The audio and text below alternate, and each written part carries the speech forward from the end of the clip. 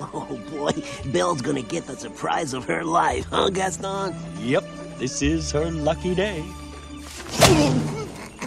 I'd like to thank you all for coming to my wedding. First, I better go in there and propose to the girl. Beautiful. Now, when Belle and I come out that door... Oh, I know. I strike up the band. Not yet. Sorry.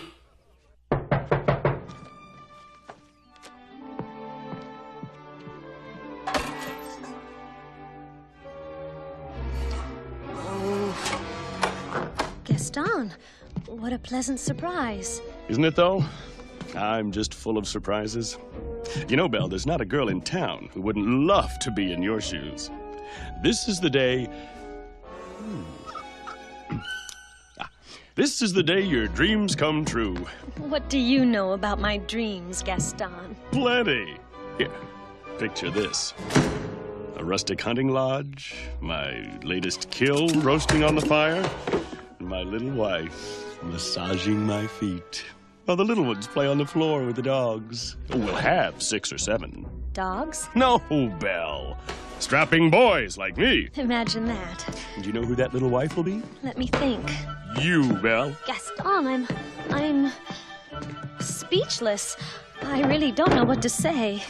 Say you'll marry me. I'm very sorry, Gaston, but I just don't deserve you. Whoa!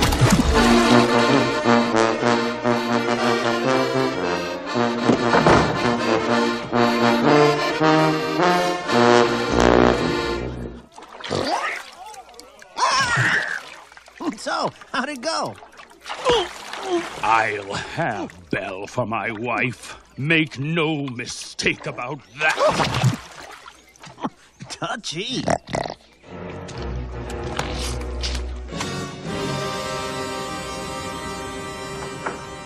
Is he gone? Can you imagine?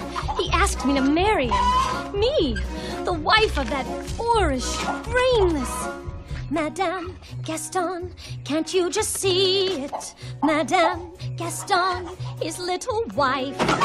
No, sir, not me, I guarantee it. I want much more than this provincial life.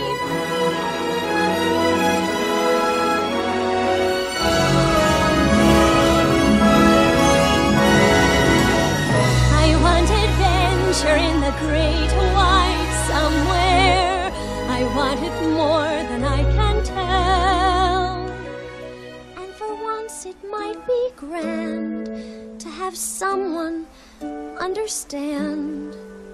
I want so much more than they've got planned.